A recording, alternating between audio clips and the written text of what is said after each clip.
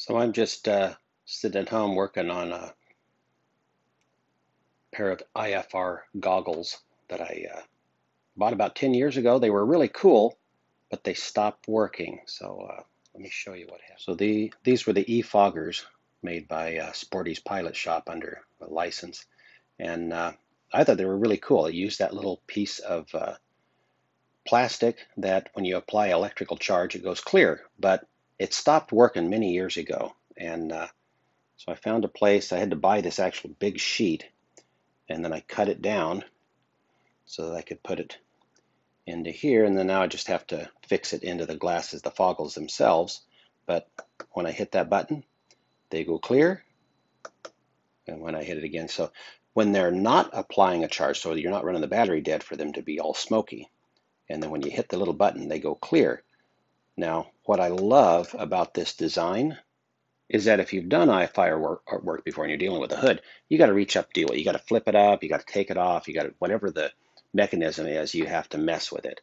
And when you're in the plane at 200 feet above the ground and they're telling you, okay, you just broke out, you don't like having to take your hands off the plane and deal with this item that's on you, or lift your head and look up underneath where it is. This was really cool because actually the instructor could control it with that little remote.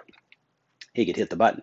So basically, you could have these on, be comfortable, not be having to mess with anything, and you take off and you're climbing, and let's say you hit 250 feet above the ground, and he could just hit the button and say, okay, you just went into the clouds.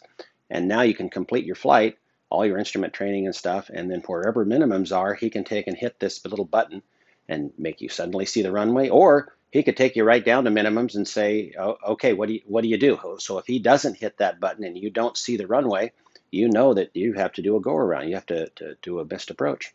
So glad to have these things working again. So here you can see them in action. Of course, I need to get a longer cord, but there they are in IFR conditions. And there I can see again. So now I'm just going to get the hot glue gun or some other source I've got to stick this plastic film onto these goggles and then work on getting the wire going. Bye.